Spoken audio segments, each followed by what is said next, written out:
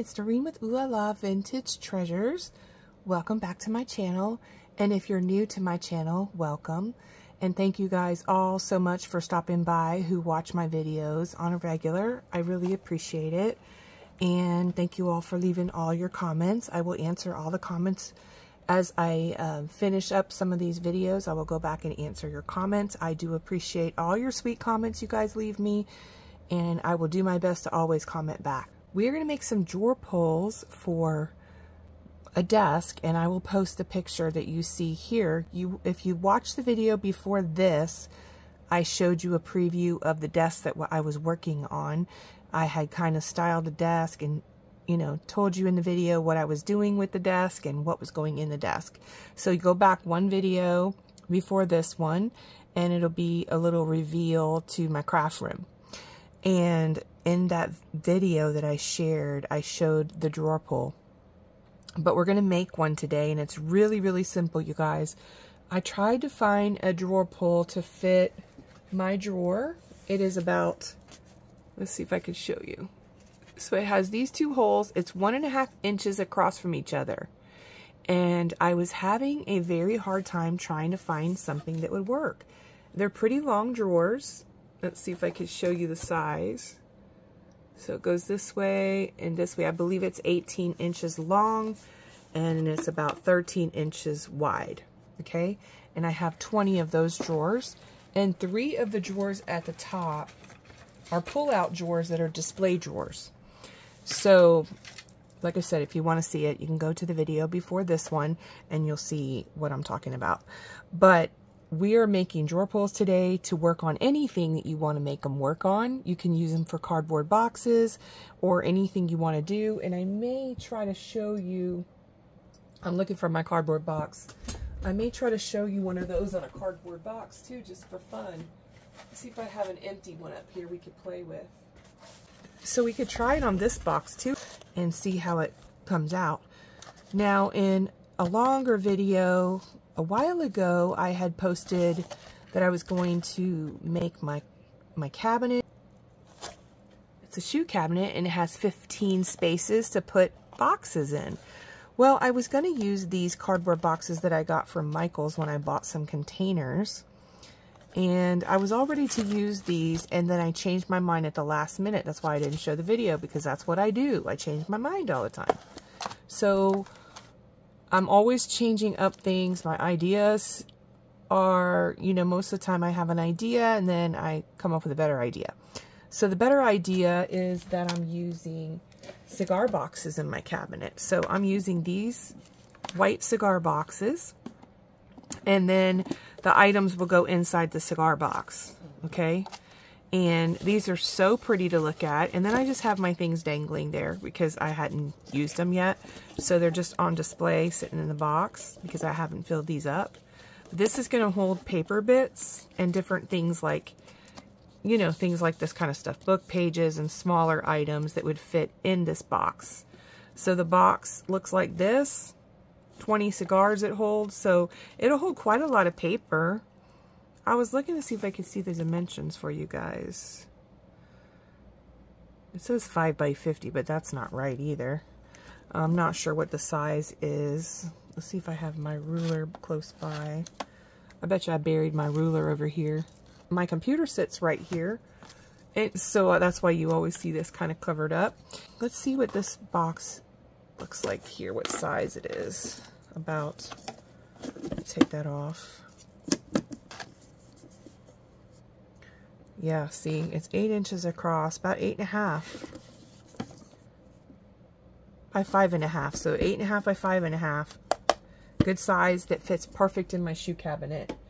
And I moved my shoe cabinet over by my desk. So I'll show you guys that in another video.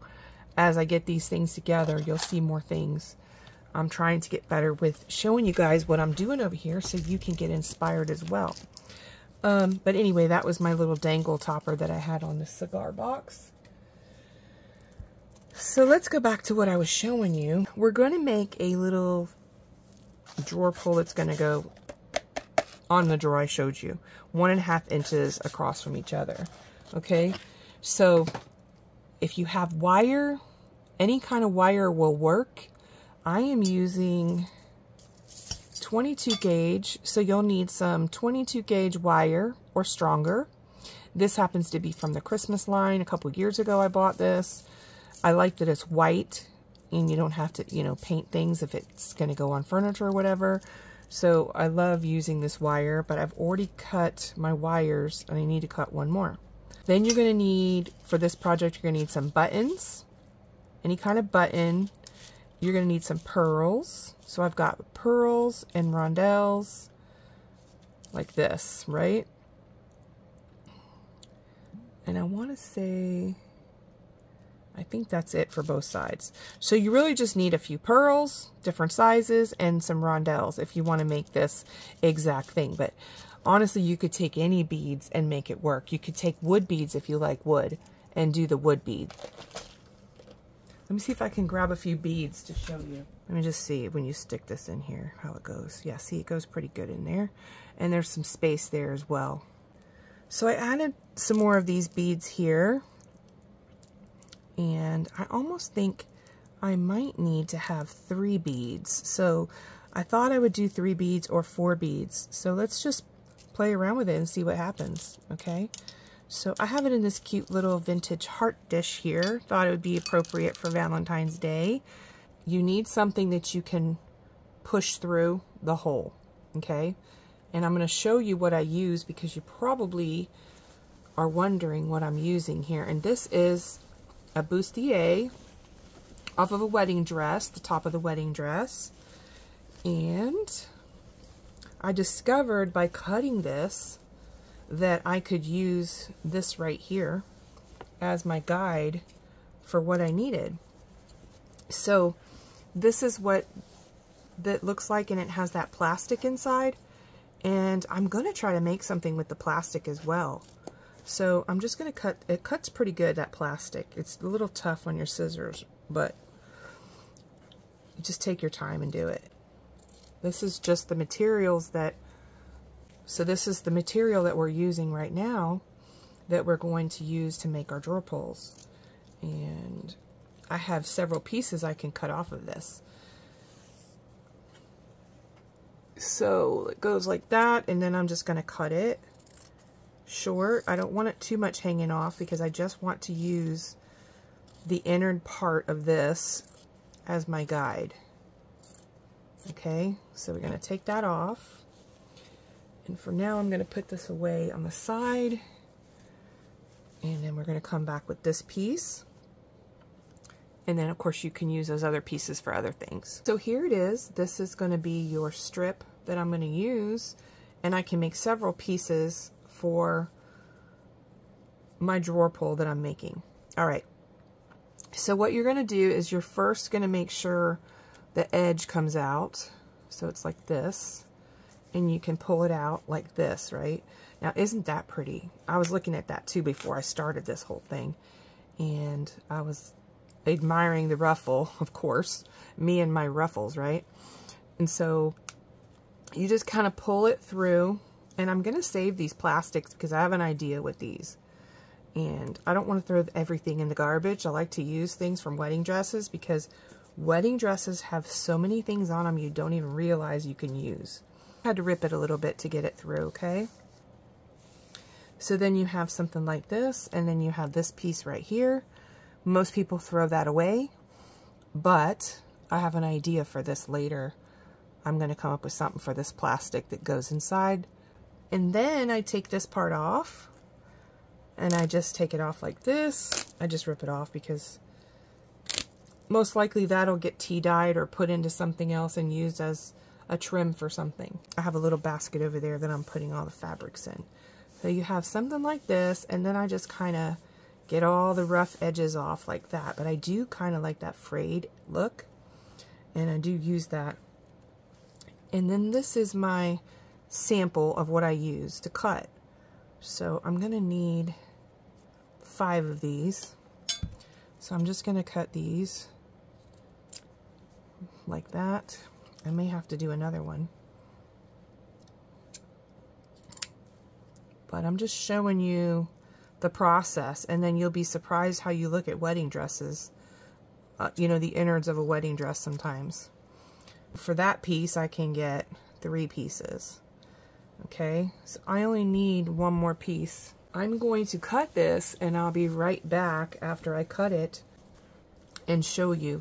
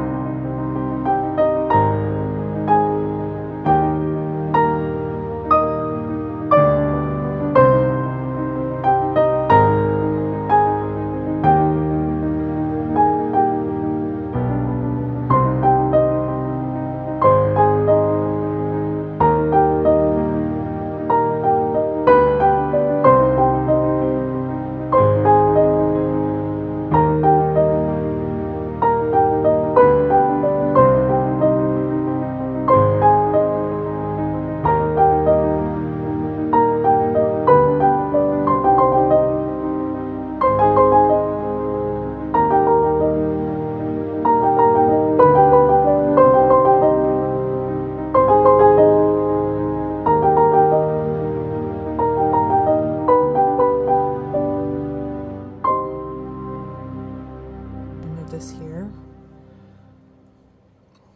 out of the way. We're ready to build our drawer pulls. Simple, simple. I'll probably only do a few with you, and then I'll go off camera and finish the rest.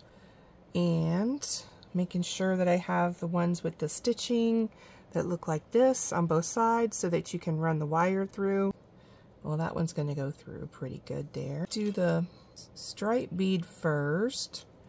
And then we'll do the rondelle, and then we'll go with the pearl. And I think that's going to be enough to make the pull look just perfect in the drawers. That's adorable, isn't it? I like how it's doing that. Okay, and so let's do other side.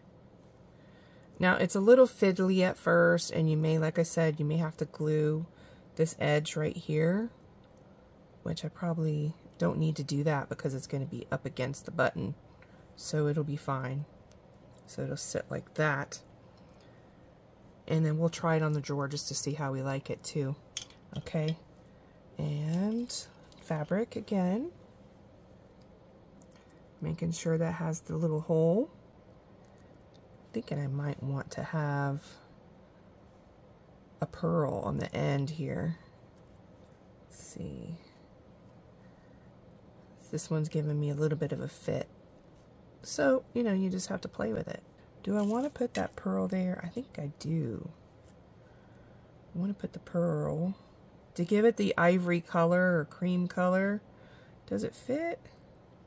Okay, good. I thought I measured all these, the pearls. I didn't measure the white milk glass beads, and they don't fit. So that's okay. We'll just work with what we got. Alright, looks like a hot mess right at the moment. We're going to put it on the drawer and see how it looks, okay? Let's just try it out. I'm going to grab the drawer, and I'm going to prop it in the camera part. See if you could see it. Yep. Okay, and then we're going to run it through the hole and stick it through the drawer, and then you have that.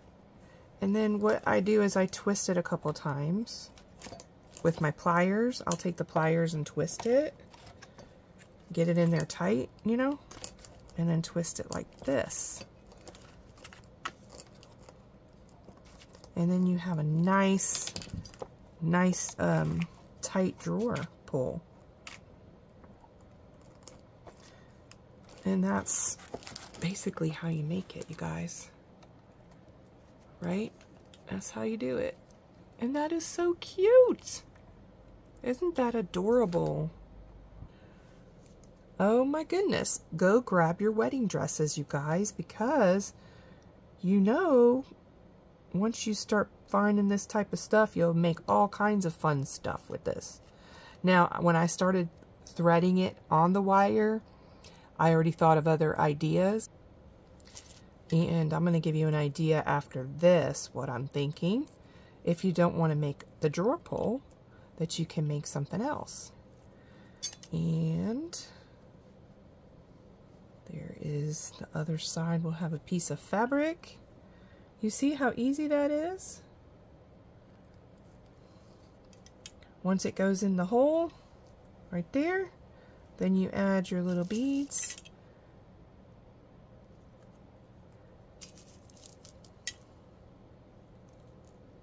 I'm going to be working on some more jewelry things too. I'm really excited to share those. I have some dangle ideas that are really, really fun and simple to make. In your crafting, in your junk journals, you can use the dangles on letters, on stacked letters, in your craft room hanging down. There's lots of possibilities for that. So there you go. That's another one done. Now let's try. I'm curious to see if it'll work in here on this cardboard box now that I have it here. I'm looking for my pokey tool. Let me see where I put it. Okay. This is what we're going to try, but I don't know if it's going to give you a big enough hole.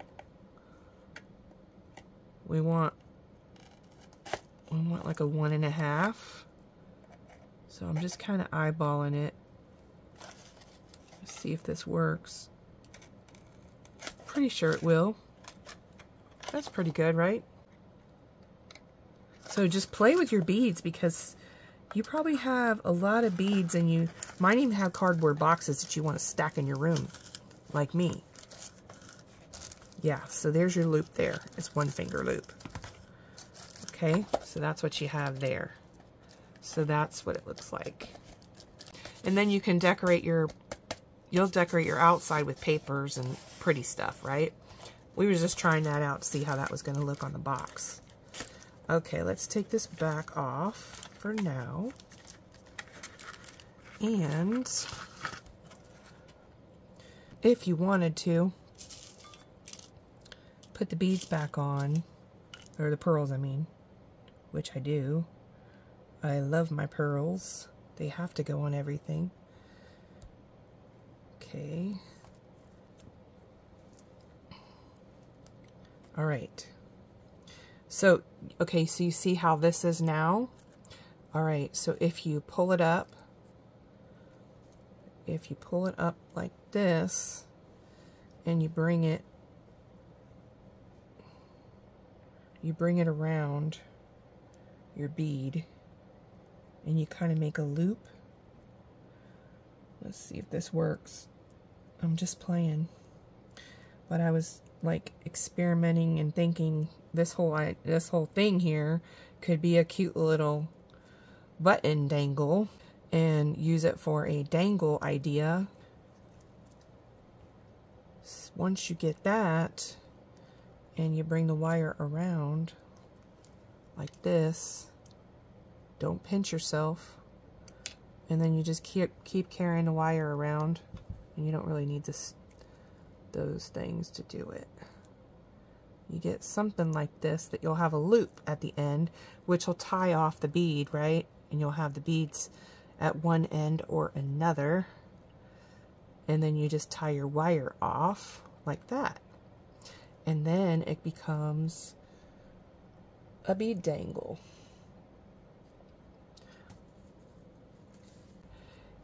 If you wanted to gift maybe somebody some beads and maybe, you know, a special button, then you could just do that. And if you put the loop at the top and make it go around to hold a bulb pin, Alright, so you take your wires, right, and you just kind of push them down like that, and that makes the loop. It's also good if you have pretty wire, like if you have a gold or a silver or rose gold, that looks pretty too. But anyway, if you do this and you make that loop at the top and maybe tie a bow or something, then you could make this into a dangle, like right there. You could also add crystals to the end. What else? What else could you do? You could take a piece of lace like this, and if you wanted to gift some lace or present some lace, but you didn't want everything permanent, you could run the lace through the wire through the lace like that, and then you hide the wires in the back like this, like that, and then you just snip off your dangle part. Once you hang it, I mean, you could snip it off like that, and you have like a little piece of applique hanging down. Let's see. Let's visualize this, you guys. I'm a visual person. And so you just cut a piece of lace like that, and then you have like a cute little dangle. I mean, I would add crystals to the bottom, like, you know, those big fat crystal chandelier pieces or something like that. That would be so cute. You have a cute little dangle. Isn't that so sweet? So yeah, get out your buttons and your wire and just start playing. It's just really, really fun to do. And that would be the dangle if you were using it. You could also add it like a belly band around a project too. If you wanted to use the same stuff, right? You unwrap this. And of course you're not going to mangle your wire like I did. If you wanted to do something, you know, where you wrap it like a belly band around something. Let me see if I have anything over here like a belly band. Or you could even hang it around this. Say for instance you have this, right? Make your wire a little bit longer and make a belly band like that, and then it's a cute presentation. That is that idea. And let's see, so we have the part where it dangles down and you add a charm. This is just beads and pearls, you know, random stuff on a chain, nothing fancy. And I'm going to get to making these, and then I'll come back and show you them all done. Alright, so I cleared off my desk so that I could show you guys something. The drawer pulls I was making for the drawers. I was getting ready to put them on the drawers, and I realized that these are button bouquets, you guys. Is that not the cutest? You literally just make a little wreath type button bouquet. Right? And there's 6 of them here. So all you're going to do is like twist your wires. And I've done some already because I was just amazed at this idea. I want to use circles and book pages like behind it for the bouquet. But for my drawer pulls, I'm not going to do that. Because you won't see them. You're just going to see the beads up against it, you know? But I just wanted to show you real quick how cute this came out. Okay, so we're just doing this and crunching them together and putting them in the vase like that. How cute is that? Oh my goodness. I'm in love. I'm going to have to make some more. This was so much fun. I hope it inspired you to think outside the box of making drawer pulls yourself, because I honestly didn't know it was going to turn out this cute on my drawers. And I think what I'm going to end up doing is not making these all the same and maybe alternating with different buttons. And hopefully you enjoyed this little video. And I will be back with another video very soon. Thanks for watching, everyone. Bye.